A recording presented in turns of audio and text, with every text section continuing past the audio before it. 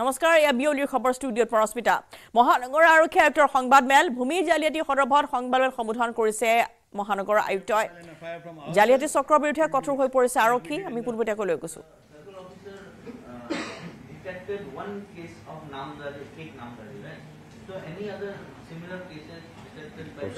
The process is on. Etia je moi kolu land grabbing cases bilak je ahise ebilakot je choli ase amar inquiries bilak tat bahut man bostu ulale ami nishchoy apnalogo ko janam ar amar police prashashan ko janam. Will you also change the system there now? Because there already we are in process of also understanding that what all may be the loopholes and also what may be the betterment and better practices which we can take. Already a team from higher officials from Revenue and Disaster Management, they visited the Sub-Registrar office in DC office, and there are some ideas which we have already given to the government, and also there is a presentation which we have to give, both me and Commissioner of Police, in next maybe 7-10 days once this investigation goes, that how we can better the systems which are put in place right now. So I'm sure that there will be some changes in rules and also some changes in the way in which we are supervising and monitoring right now. So one more question now, because you know that there are employees who are involved. So if they are there and they are cleaning all the track records so that you are not being able to catch them. So how will you those administrative actions which have to be taken will be taken then as per rule, and plus there are certain instructions which have been already passed with regards to strictly monitoring till this investigation and cases is going on. So those instructions are already passed in the office so that sanctity of records is maintained.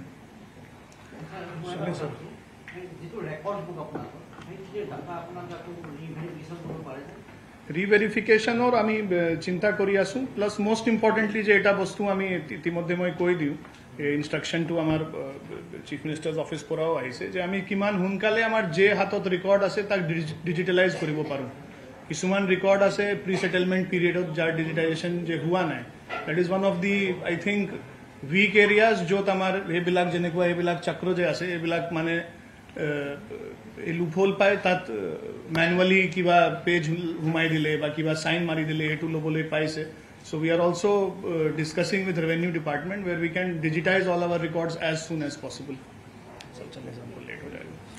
Thank you.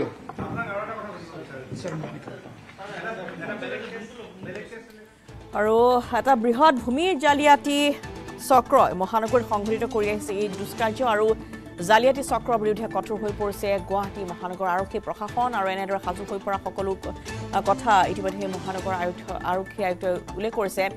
দুটা বিশেষ অভিযোগৰ ভিত্তিত আৰক্ষী তদন্ত অব্যাহত আছে। এটা গোচৰ ৰুজু হৈছিল বশিষ্ঠ আৰক্ষী থানাত আৰু দ্বিতীয় গোচৰ ৰুজু হৈছিল পাণবজাৰ আৰক্ষী থানাত। দিছপুৰ ৰাজহ চক্ৰ কাৰ্যালয়ৰ দুৰ্নীতি এতিয়া তদন্ত চলি আছে। যিহেতু দীৰ্ঘদিন ধৰি চলি আহিছে ভূমি জালিয়াতিত জড়িত বৃহৎ দালাল চক্ৰ উৎখাত হ'ব। অধিবক্তা মহৰী চৰকাৰী কৰ্মচাৰী এই ভূমি জালিয়াতিৰ সৈতে জড়িত থকা বুলি উল্লেখ কৰিছে মহানগৰ আৰক্ষী আয়ুক্তৰ। সমান্তৰালভাৱে দেখিবলৈ পোৱা গৈছে যে ইতিমধ্যে যেটো অভিযান চলিছিল যে দালালৰ স্বীকাৰোক্তিৰ ভিত্তিতেই যিগৰাকী উপপঞ্জীয়ক তেওঁৰ বাসগৃহত কালি দিনটোৰ অভিযান চলাইছিল এনেদৰে ক্ৰাইম ব্ৰাঞ্চে আৰু সেই সন্দৰ্ভত ইতিমধ্যে জনাইছে যে কোন চক্ৰ ইয়াত জড়িত হৈ পৰিছে। এটা শক্তিশালী চক্ৰ গুৱাহাটী ভূমি কেলেংকাৰীত জড়িত হৈ থকাৰ কথা ইতিমধ্যে উল্লেখ কৰা হৈছে। ভূমি জালিয়াতি সন্দৰ্ভত আছিল মহানগৰ আয়ুক্তৰ এই সংবাদমেল। জালিয়াতি চক্ৰৰ বিৰুদ্ধে এতিয়া কঠোৰ ব্যৱস্থা গ্ৰহণ কৰিছে আৰক্ষীয়ে। দুটা বিশেষ অভিযোগৰ ভিত্তিতে আৰক্ষীয়ে চলাইছিল অভিযান আৰু এই তদন্ত এতিয়াও অব্যাহত থকাৰ কথা সদৰি কৰিছে।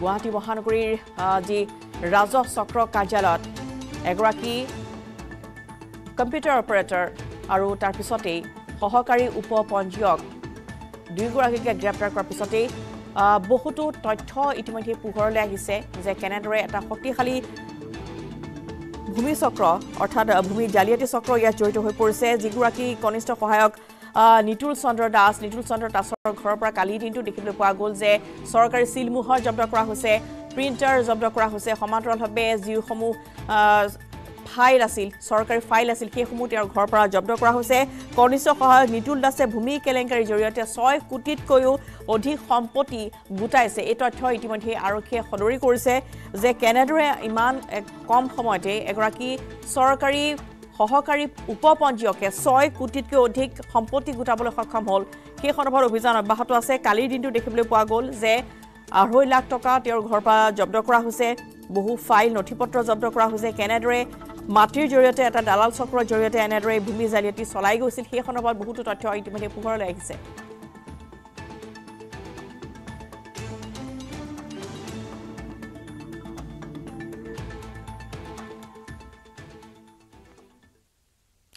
অনেক ব্ৰেকিং নিউজ সমগ্ৰ দেশৰে ভুয়া কল সেন্টাৰ মাস্টাৰ মাইন্ড এজনে ভুয়া কল centre master mind Sushil Sachdev Guwahati আৰক্ষীৰ তদন্তৰ এই বিস্ফোৰক তথ্য প্ৰকাশ পাইছে গুৱাহাটী আৰক্ষীৰ তথ্যৰ ভিত্তিত সিবিআই অভিযান চলাই ভুৱা কল সেন্টাৰৰ বিৰুদ্ধে দেশজুৰি অভিযান অব্যাহত আছে দেশৰ 24টা স্থানত অভিযান চলাইছে কেন্দ্ৰীয় তদন্তকাৰী সংস্থাই দিল্লী নয়ডা গুৰুগ্ৰাম গুজৰাটকে ধৰি 24টা স্থানত অভিযান চলিছে গুৱাহাটীৰ পিছত বিভিন্ন প্ৰান্তত উৎখাত কৰা হৈছে সাইবাৰ চক্ৰ ভুৱা কল সেন্টাৰৰ বিৰুদ্ধে আৰু ইতিমধ্যে উৎখাত কৰি জব্দ কৰা হৈছে 2.2 কোটি টকা জব্দ কৰা হৈছে ডিজিটেল তথ্য প্ৰমাণ ক্ৰিপ্টোকাৰেন্সি সম্পত্তিৰ তথ্য তদন্তত সিবিআই তথ্য যোগান ধৰিছে মহানগৰ আৰক্ষীয়ে 2022 চনতে সিবিআই ৰুজু কৰিছিল গোচৰ আৰু তাৰ পিছতে গুৱাহাটী মহানগৰীত অভিযান চলোৱা হৈছে আৰু এই সমগ্ৰ দেশৰে যি ভুৱা কল সেন্টাৰ সেই ভুৱা কল সেন্টাৰৰ মাষ্টাৰমাইণ্ড হৈছে এজনে আৰু তেওঁ হৈছে মাষ্টাৰমাইণ্ড সুশীল সচদেব গুৱাহাটী আৰক্ষী তদন্তত এই বিস্ফোৰক তথ্য প্ৰকাশ হৈছে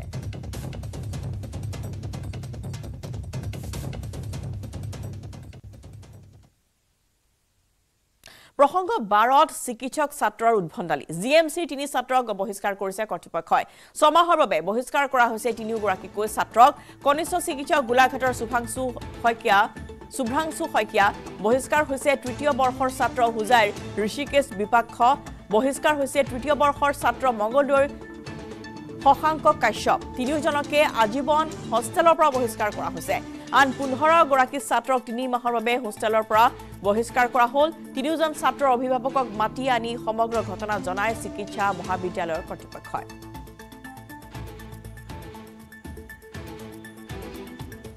মানে খুব তাৎক্ষণিকভাৱে আমি তদন্তটো আমি আৰম্ভ কৰোঁতে হয় এই তিনিওজনে এডমিট কৰিলে যে তাহাঁতে মদ খাব যোৱাটো সঁচা 7:30 মদ খাব গৈছিল আৰু তাতে মদ খাই ডিনাৰৰ সময়ত তাহাঁতৰ কিবা কথাত কটাকটি হ'ল তাৰপিছত তেওঁলোকৰ হোষ্টেলৰ ল'ৰা 4জন আছিল এজনে মদ খোৱা নাছিল গতিকে তেওঁ কৈছে মই মদ নাখাওঁ গতিকে তেওঁ ডিনাৰৰ কাৰণে মাতিছিল মানে 12ৰ ল'ৰাই কিবা এটা দলিয়াই আমাৰ ল'ৰা এজনক কিবা ইনজিয়ৰ্ড কৰিলে আৰু লগতে তেওঁলোকৰ মাৰপিট লগাৰ পিছত আমাৰ ল'ৰাও দুজন ইনজিয়ৰ্ড হৈছে তেওঁলোকৰ আবাৰ ইনজিয়ৰ্ড হৈছে বুলি শুনিছোঁ ইয়াৰে এজন চিকিৎসক তেওঁ ইণ্টাৰ্নি সুভ্ৰাংশু শইকীয়া তাৰ পিছত এজন ফাইনেল ইয়াৰৰ ষ্টুডেণ্ট শশাংক কাশ্যপ আৰু এজন ঋষিকেশ দীপাস এই তিনিজন ল'ৰাই তেওঁলোকে আমাক এডমিট কৰিছে যে হয় আমি মদ খাব গৈছিলোঁ আৰু মদ খাইছিলোঁ মদ খোৱাৰ পিছত বিল দিয়াৰ হৈ কিবা কথা হৈছিল গতিকে তেওঁলোকে যিহেতু তেওঁলোকে নিজকে গিল্ট ফিল কৰি মানে তেওঁলোকে এডমিট কৰিছে আমাৰ অথৰিটিৰ সন্মুখত আৰু তেওঁলোকে আমাৰ হোষ্টেল আৰু কলেজ ৰুল যেটো আমাৰ নিয়ম 6:30 পিছত ষ্টুডেণ্ট যাব নোৱাৰে বা 9টাৰ পিছত ডক্টৰ যাব নোৱাৰে হোষ্টেলত ৰিপৰ্ট কৰিব লাগে এই গোটেইখিনি কলেজ আৰু হোষ্টেল ৰুল ভায়োলেট কৰাৰ কাৰণে ইনডিসিপ্লিনাৰী মানে এক্টিভিটি কৰাৰ কাৰণে আমি কলেজ কৰ্তৃপক্ষৰ পৰা তেওঁলোকক তাৎক্ষণিকভাৱে আজিৰ পৰাই তেওঁলোকক আমি সমাহৰ পৰা কলেজৰ পৰা এক্সপেল কৰিলোঁ আৰু লগতে ফৰএভাৰ এই তিনিজনক আমি হোষ্টেলৰ পৰা উলিয়াই দিছোঁ গতিকে এতিয়া আজি বন্ধ তথাপিও আমি নটিচ উলিয়াই মই আপোনালোকক গাটাতে জনাইছোঁ যে এই তিনিজনক আমি সমাহৰ কাৰণে এক্সপেল কৰিছোঁ আৰু হোষ্টেলৰ পৰা ফৰএভাৰ হোষ্টেলত আমি থাকিব নিদিওঁ আৰু কিন্তু তাৰে আকৌ কেইজনমান ছাত্ৰ যি 14জন ছাত্ৰই তেওঁলোকে মাতাৰ কাৰণে গৈছিল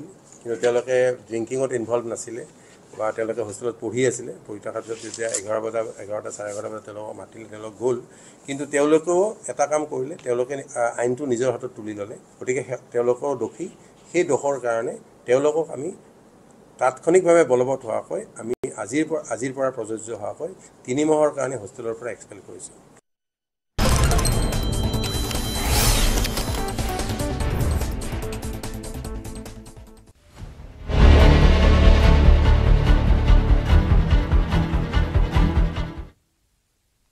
উত্তৰকাশীত এক শ্বাসৰুদ্ধকৰ পৰিস্থিতি এই মুহূৰ্তত উদ্ভৱ হৈ আছে, যিহেতু এতিয়ালৈকে চিলকিয়াৰা সুৰংগত আবদ্ধ হৈ থকা 41জন শ্ৰমিকক উদ্ধাৰ কৰিব পৰা হোৱা নাই। এই সন্দৰ্ভত এখন সংবাদমেলৰ আয়োজন কৰা হৈছে, আমি পোনপটীয়াকৈ লৈ গৈছোঁ। चीफ मिनिस्टर धामी साहब के भी वहाँ से उन्होंने बातचीत की कुछ लोगों के साथ अंदर, जिससे कि बहुत मोटिवेशन मोराल वहाँ पर बढ़ा है। भास्कर खुलबे साहब जो हैं पुराने हमारे ऑनरेबल प्राइम मिनिस्टर के एडवाइज़र जो थे यहाँ से, वो भी अभी वहाँ पर हैं, जो उत्तराखंड गवर्नमेंट के साथ हैं, वो भी वहाँ पर मौजूद थे। तो निगरानी जो है उसकी कोई कमी नहीं है। Lots of officials, highest officials are all there carrying out this thing and carrying out confidence building all the time. The foreign consultants continue to remain there. 2-3 दफ़े वो टेलीविज़न पे भी आए हैं, बहुत अच्छी उसकी इमेजरी हुई है कि it has created a more sense of confidence in everyone. I will hand over to Chauhan Saab if he wishes to say anything. Otherwise, after that, I will be ready to take questions. The last bit, I may just say that once again reinforcing कि health के लिए post evacuation की कार्रवाई जो है उसके लिए सब कुछ जो कल बताया था, everything is in place, reinforced, ambulances, doctors, psychosocial specialists. AIMS in Rishikesh is ready to accept all of them. All that bandobast has all been created. Over to you, John साहब. Thank you sir. सर, जैसे कल आपने कहा था कि सुरक्षा जो है, अंदर जो मजदूर फंसे हैं उनकी बहुत ज़रूरी है, सुरक्षा जो काम कर रहे हैं उनकी भी बहुत ज़रूरी है सर. और ये फूड पाइप जो है वो मेंटेन रहे, उसके लिए भी बहुत बंदोबस्त इसमें किए गए हैं. तो मैं ये बताना चाहता हूँ कि जैसे कहीं ऊपर से मक और ना आ जाए, तो फूड पाइप को सर हमने पहले 6 मीटर पीछे था, उसको 6 मीटर और पीछे कर लिया है, जिससे कि फूड पाइप का हमारा सुरक्षित रहे. ये एक बहुत बड़ा काम पिछले 1-2 दिन में हुआ सर. इसके साथ साथ एक हमने ट्रेंच बना दी है जो कवर्ड है. इनकेस अगर कोई मलबा आता है तो हमारी वर्किंग साइट तक जाने के लिए कोई कठिनाई ना हो, और उसके लिए भी एक व्यवस्था बनाई गई है. तो मेन ये भी एक अरेंजमेंट किए गए हैं, जो लोग वहाँ काम कर रहे हैं वो भी, उनका मनोबल भी बना रहे और लगातार मॉनिटरिंग होती रहे, और सुरक्षा उनकी भी सुनिश्चित की गई है. ये किया गया है सर. तो बाकी सर आपने ज़्यादातर बातें कवर कर ली हैं. धन्यवाद. Yeah, now we'll open the floor for questions and answers. And anything?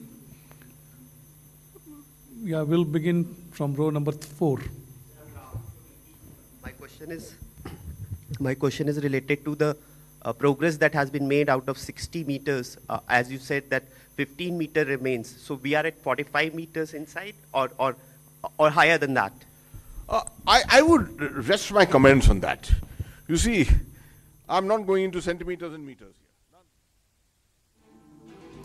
আৰু সেয়া ইতিমধ্যে তাত যিহেতু অভিযান চলি আছে, আৰু ইতিমধ্যে প্ৰশাসন আৰু বা তাত বৰমূৰীয়াসকল তাত উপস্থিত আছে, যিটো বৰ্তমান চৰকাৰৰ তৰফৰ পৰাও কোৱা হৈছে যে যেনেধৰণে সুবিধা তেওঁলোকে দিব লাগে তেনেধৰণৰ সকলো প্ৰকাৰ সাহায্য আগবঢ়োৱা হৈছে উদ্ধাৰ অভিযানৰ বাবে. তেওঁলোকৰ মনোবল বৃদ্ধিৰ বাবে যিহেতু তাতে সকলোৱে শ্ৰমিকসকলৰ সৈতে প্ৰতিটো মুহূৰ্ততে কথা পাতি আছে বা তেওঁলোকৰ সৈতে সংযুক্ত হৈ আছে, যাতে মনোবল তেওঁলোকৰ অটুট থাকে. যিহেতু 12টা দিন উকলি গৈছে এতিয়ালৈকে, আৰু আশা কৰা হৈছে যে আজিৰ নিশাৰ ভাগলৈ হয়তো উদ্ধাৰ কাৰ্য শেষ হ'ব. যেহেতু লোহাৰ ৰডত এটা ড্ৰিলিং মেচিনৰ অংশ ভাঙি পৰিছিল, যাৰ ফলত বন্ধ হৈ পৰিছিল উদ্ধাৰ কাৰ্য, আৰু পুনৰ আৰু কিছু সময়ৰ পিছতে এই উদ্ধাৰ কাৰ্য আৰম্ভ হ'ব বুলি কোৱা হৈছে, আৰু সন্ধিয়ালৈকে হয়তো আজি নিশাৰ ভিতৰতে উদ্ধাৰ কাৰ্য সম্পন্ন হ'ব বুলি আশা কৰা হৈছে. প্ৰধানমন্ত্ৰীৰ কাৰ্যালয়ৰ প্ৰাক্তন উপদেষ্টা ভাস্কৰ খুলবেৰ এই মন্তব্য. আন্তঃৰাষ্ট্ৰীয় ড্ৰিলিং বিশেষজ্ঞ আৰ্নল্ড ডিক্সে জনোৱা মতে মাত্ৰ কেইমিটাৰমানৰ দূৰত্বত আছে উদ্ধাৰকাৰী দল, আৰু আজি পুৱাৰ পৰা বেংগালুৰুৰ স্কোৱাড্ৰন মাইনিং কোম্পানীৰ অত্যাধুনিক ড্ৰোন টেকনলজি উদ্ধাৰ অভিযানত ব্যৱহাৰ কৰা হৈছে, আৰু আশা কৰা হৈছে যে অতি শীঘ্ৰেই আবদ্ধ শ্ৰমিকসকলক উদ্ধাৰ কৰিব পৰা যাব. कि हर संभव प्रयास किए जा रहे हैं. जो भी टेक्नोलॉजी कोई कहीं से सजेशन आता है, कहीं पॉसिबल अवेलेबल है, वो कहीं पर भी है देश के अंदर, उन सभी टेक्नोलॉजीज का इस रेस्क्यू ऑपरेशन में इस्तेमाल किया जा रहा है. तो जैसे ये पूरा का पूरा इसी के साथ में क्योंकि जो लोग अंदर हैं उनके बारे में आपको बताया गया, तो वहाँ पर भी उनका डॉक्टर से लगातार बात चलो, साइकेट्रिस्ट से भी। आज शाम को संभवतः आप लोगों का हम उन लोगों से जो साइकेट्रिस्ट हैं, जो डॉक्टर हैं, उनसे आपका इंटरेक्शन होगा। आज हम सिर्फ ये मान सकते हैं, जैसे सर ने बताया, कि आज हमारी रे ऑफ होप पॉजिटिव ये है कि जो जीपीआर टेक्नोलॉजी की रिपोर्ट पॉसिबिलिटी हमारे जिसको कहते हैं फेवर में है। अभी जो पूरी मशीन को उन्होंने काट दिया है, तो जो पिछली बार 45 मीटर पे जैसे सर ने बताया जो हर्डल आया था, उसके बाद में ओगर को 700 mm से छोटा कर दिया गया था। वो 700 mm का ना करके छोटा आगे भेजा गया था कि जो पाइप से निकल जाए। अब वो फिर से बड़ा ओगर यानी फुल स्ट्रेंथ के साथ जो ओगर है वो 700 mm वाला ही आगे लगाया गया, क्योंकि पाइप जो नैरो हो गया था, जो कल आप लोगों को पिक्चर्स मिली थी जिसके अंदर ओगर पाइप ऊपर से मुड़ गया था, हार्ट शेप में हो गया था, वो हार्ट शेप में ना होकर अब वहां तक का पाइप काट दिया गया है। तो अब पूरे 700 mm का फुल स्ट्रेंथ का ओगर डाला जाएगा।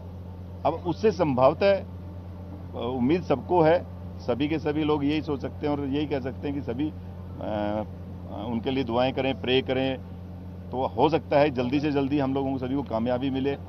स्टार्ट हो चुकी है? नहीं, अभी 45 मिनट में होगी। तो सर क्या कुछ दिक्कत आ रही है? कोई दिक्कत नहीं आई है, सामान प्रिपेयर करने में थोड़ा टाइम लगता है, वो समय तो देना पड़ेगा। अच्छा, तो सर जो लोहा वगैरह फंसा हुआ था वो क्या निकल वो सब तो निकाल गया है। अच्छा, तो 45 मिनट में शुरू हो जाएगी? हाँ जी। तो आज उम्मीद है सर शाम तक अच्छी खबर आने की? बिल्कुल कोशिश है हमारी जी।